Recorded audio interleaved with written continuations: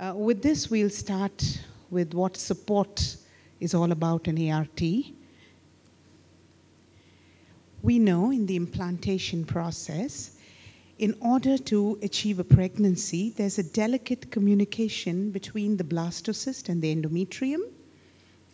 There is a specific period which is called the window of implantation, and this happens in the luteal phase, and it is controlled both by estrogen and progesterone.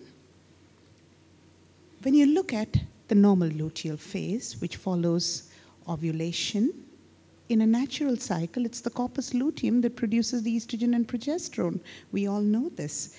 This lasts for a period, it peaks around 4 days after ovulation and continues for a week or so.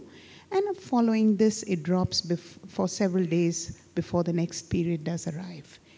If pregnancy does occur, then HCG from the conceptus rescues the corpus luteum. We all know this even as undergrads. And of course, the luteal placental shift happens around the 7th week. This is also something we always knew.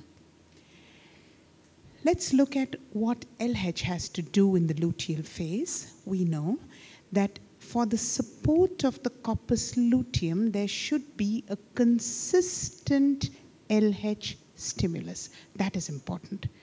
This consistent LH stimulus is the one that supports and maintains the normal steroidogenic activity of the corpus luteum. This we know, but probably in our subconscious minds. When you look at the progesterone levels and the estrogen levels in the luteal phase, progesterone is about 40 times more than the estrogen.